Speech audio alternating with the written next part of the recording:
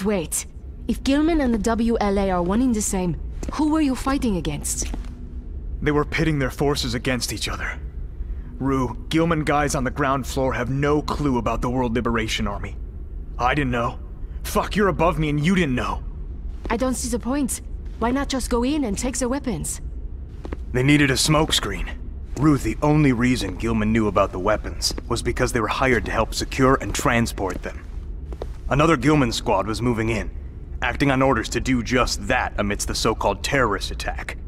Operation Strike Zone was in place at the end of the attack, but Bull's mission was to get to the weapons first and eliminate all opposition. Including the World Liberation Army soldiers and the other Gilman operatives. Bastards!